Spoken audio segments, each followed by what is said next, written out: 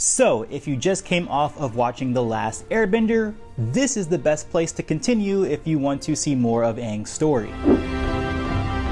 Hello guys, welcome back to another video of Before You Read, where I review books and TV and other things of that sort, where I talk about what I didn't like, what I did like, and if I recommend it or not. Today we're going to talk about Avatar: The Last Airbender, The Promise. And no, this will be a non-spoiler review. We will do a spoiler review in our next video, which is aptly named After You Read The Promise. So what I liked about this book the most, and it's the most consistent over the three comic arc or three graphic novel arc, is the voices. Like, I could actively hear every character's voice in my head, whether it was Sokka and his jokes, Zuko and his brooding, or Aang and his, carefreeness. All of it is really, really loud. I think the writing for the characters themselves is done really well. It feels like a direct it is actually a direct continuation of The Last Airbender. In particular, the first few pages actually overlap with the last episode of Book 3, Fire. And this, to me, like the comics, I feel like, and I've always felt this about the comics, and this is, by the way, a reread for me. It's not a completely new read, but I haven't read it in years.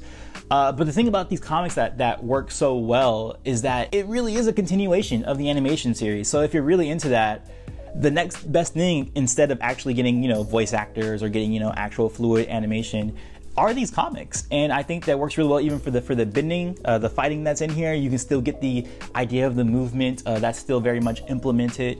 Like I said, the character voices, the interaction, the dynamics are so good. For instance, Zuko in this is so good. He steals the show again, as he always does with this series. But the most interesting thing to me was, Zuko dealing with being in this hard place. So in this story, the reason why it's called The Promise is that Zuko, as they're celebrating that they've, defeated Fire Lord Ozai and that everything seems like it's going to be peaceful now.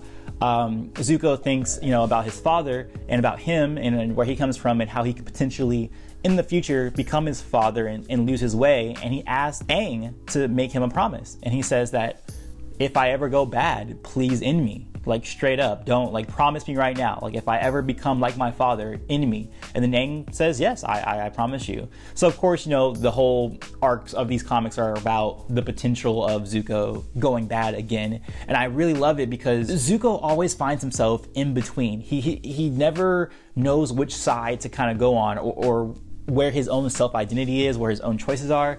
And all of that I felt like was very compelling to me in this story, and is always compelling about Zuko in general, and also something very relatable because I always, in my own personal life, feel like I'm caught between two places, whether it might be an argument of something or, the way someone feels even within the Avatar fandom about how they feel about certain things. I feel like I'm always in the middle. Like, I don't really agree too much with one side or the other, and I don't know what my own self-identity is all the time. So that, for me personally, is super relatable, and I really identified within the story, and I'm glad that they did it. What I also like is that what was built up in the story, and again, not spoilers, there are several factions who are dealing with, the fact that the Fire Nation has now been defeated. Some of the colonists want them to, move back to the Fire Nation. But the issue with that is that some of these people's lives had been embedded, some of these Fire Nation colonists had been embedded into earth-bending culture. So I like that there's this nuance of there's these two sides, but there's also this other third faction that's kind of intermixed. So you can't really say kick out when, people are married to each other and have families. So all of that, and I like that Avatar has always been really good at doing that by coupling the action adventure with the comedy, but also talking about very serious issues like that. I think sometimes in some of these children's works, you kind of oversimplify what good and evil is, and Avatar does a good job of, definitely you can tell who's good and evil in these stories, but also there's always that little nuance in the middle of, well, what is the right choice for everybody when everyone has different ideas of what is right. So I think that is for the story to go there, I think it was really, really good. And as someone who is not a fan of Katang, I actually do I'm okay with them, so long as they're not talking to each other and calling each other sweetie, which they do a lot in this comic. I'm like, why do you guys keep calling each other sweetie? It's so, I can't get used to that. But other than that, like the final bit that happens with them, I feel like, I was like, okay, I can see how you guys work. I can see how this is like kind of a cool dynamic.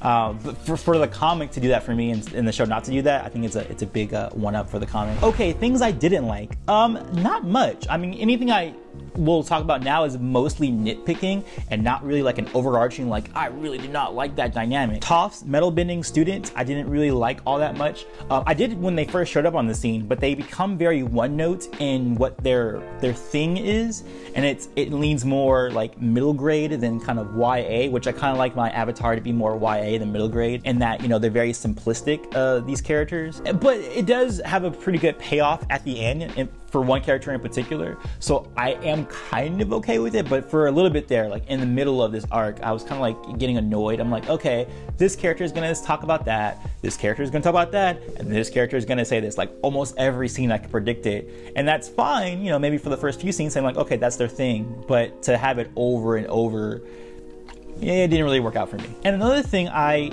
had an issue with, which is a little bit more than a nitpick, I would say, is I feel like Aang's viewpoint in the whole arc was a little bit contrived to create conflict, because I feel like some of the issues that Aang had with the situation that was happening between the Fire Colonists and the Fire Nation and the Earth Kingdom didn't seem like it aligned with his character. Like I would think he would understand a thing or two about compromise and how, you know, putting people together, and he takes a very stark stance, which I kind of understand because there is a portion of it, and we do kind of see a little snippet of it at the end of book 1 at the Northern Air Temple, when he had an issue with the refugees coming to the temple and, you know, messing it up and, like, you know, making all these alterations to the temple. So I do understand that little bit that he had issues with, but in terms of, like, you know, the airbender culture issues he has within the comic. But then some other stuff that he talks about, I was like, really? Aang wouldn't really? I think he would understand, you know, I don't know.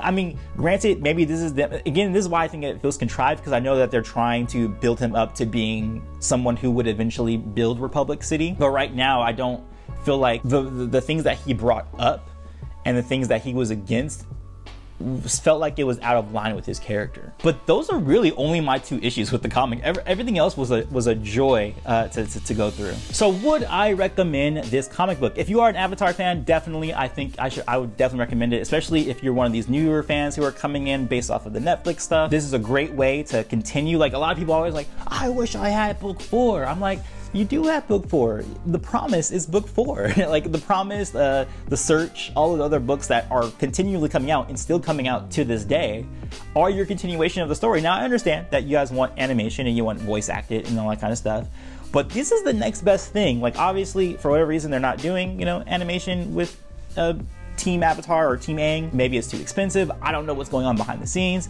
This is a pretty good caveat, or this is a pretty good alternative, I should say, to not having, you know, an actual animated show. Like a comic book, a graphic novel is the best thing you're gonna have. So yes, if you're definitely an Avatar fan, go for it. If you're not an Avatar fan, I would definitely suggest watching the show first before reading this, though you technically can read this prior to watching the show, but you don't really get the context. There's a lot of Easter eggs in this story that allude back to previous arcs and previous, you know, character interactions, so you won't really get those. But yes, if you're an Avatar fan, you definitely need to read this. I think it's a very good, compelling tale, has a very good story, a very nuanced conflict.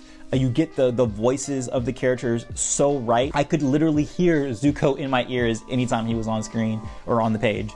Same with Aang, same with Toph, same with Sokka. Like the banter between them is all still there. It's all still great. So definitely, I recommend you guys reading it. But let me know in the comments below what you think of the book if you have read it. Do you recommend it? Did you like it? Did you not like it? Let me know in the comments below. And as always, peace, love, and remember, be water, my friends.